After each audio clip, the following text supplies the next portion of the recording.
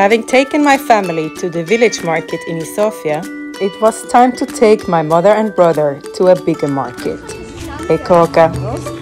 But before we could enter the market, we had to get some cash. And no, not in the bank. We entered a CD and DVD shop where Ezengwa could withdraw some money for our shopping. And then it was finally time to hit the road, literally. Crossing this part is not a children's play. But Ezengwa was able to gather all his sheep and bring us to the other side of the road.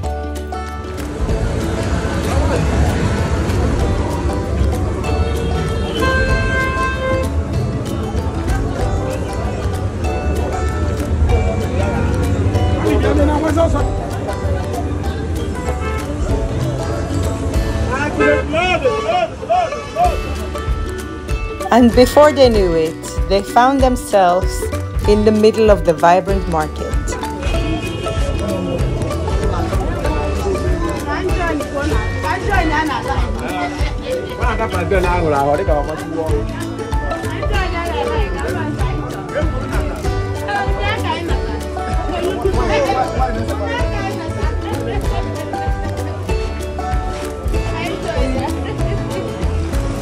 And knowing how exhausting it can be to walk through the market, Ezengwa made sure that our stomachs were full. We bought some fresh yam and plantain.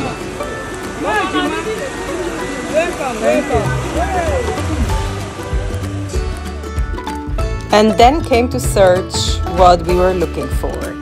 Ankara fabric for my mom and my brother. Surprisingly, this shop that used to sell Ankara for many years, selling only few traditional African wrappers. What a pity.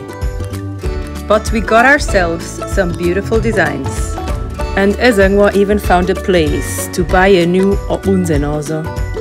And while we waited for him to make his choice and finish paying, the kids discovered Eke Awka from above.